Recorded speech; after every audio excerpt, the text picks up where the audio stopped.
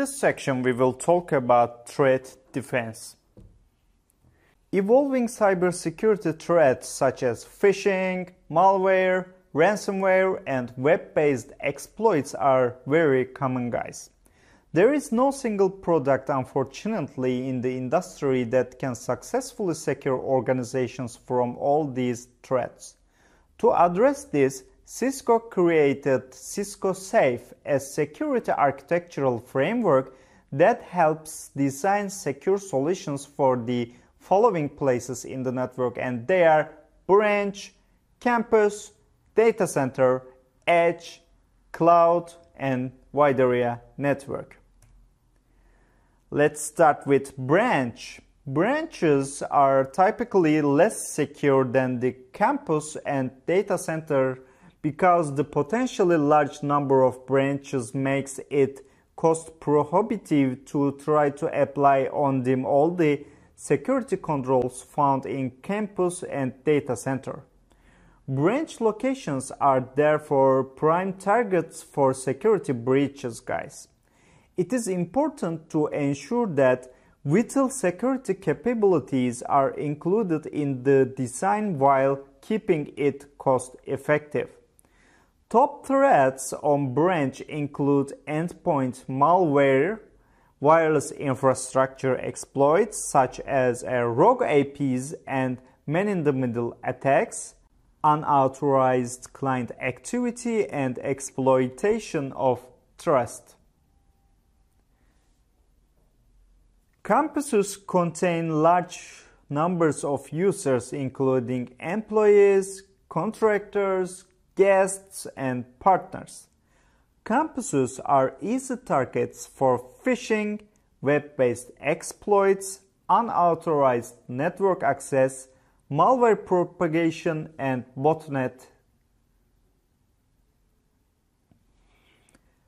When it comes to data centers contain an organization's most critical information assets and intellectual capital, and they are therefore the primary goal of all targeted threats. Data centers typically contain hundreds or thousands of servers, which makes it really difficult to create and manage proper security rules to control network access. Typical threats seen in data centers are data extraction, malware propagation, unauthorized network access, botnet infestation, data loss. The edge is the primary ingress and egress point for traffic to and from the internet, and for this reason, it is the highest risk PIN and the most important for e-commerce. Typical threats seen on the edge include web server vulnerabilities, DDoS attacks, data loss, and man-in-the-middle attacks. And when it comes to cloud, security in the cloud is dictated by SLAs with the cloud service provider and requires independent certification audits and risk assessments.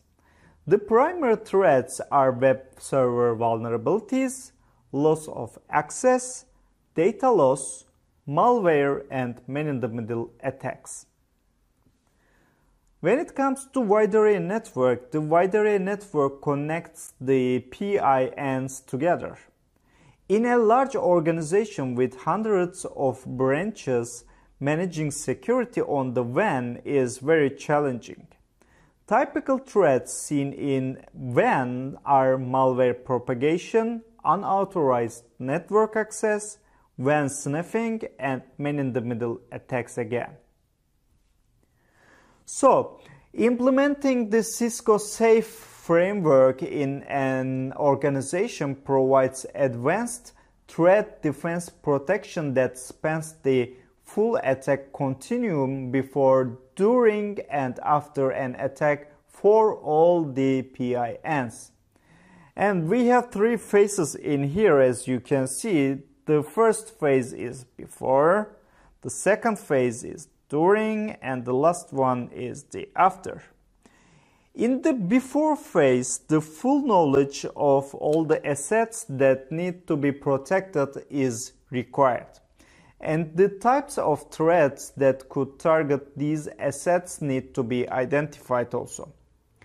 This phase involves establishing policies and implementation prevention to reduce risk. Cisco solutions for this phase include next-generation firewalls, network access control, network security analysis, and identity services. So when it comes to the during phase, this phase defines the abilities and actions that are required when an attack gets through. Threat analysis and incident responses are some of the typical activities associated with this phase. For this phase, organizations can leverage next-generation IPS, next-generation firewalls, malware protection, and email and web security solutions that make it possible to detect, block, and defend against attacks that have been penetrated the network and are in progress. And when it comes to the after phase, this phase defines the ability to detect, contain, and remediate an attack. After a successful attack, any lessons learned need to be incorporated into the existing security solution.